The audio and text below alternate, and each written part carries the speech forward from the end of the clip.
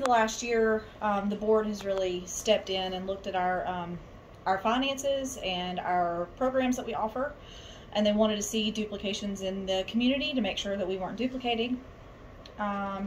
So they stepped in. They decided to close our nutrition center and our thrift store. And since then, we have decided to focus more on healthcare. So that's kind of our goal for the future. We're focusing on healthcare, pharmacy, and crisis services. So we recognize that it was sudden, and the decisions that were made had to be made. It was either we close departments or we close our doors, and we had to make those fast. I don't think the communication piece happened as well as it could have, but I think it's because it was a time crunch of trying to do what we needed to do.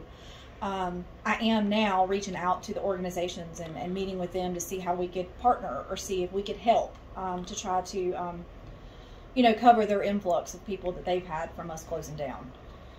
And then the churches, we're trying to make a point to meet with all the churches and really focus in on the ones who have been supporters of our ministry.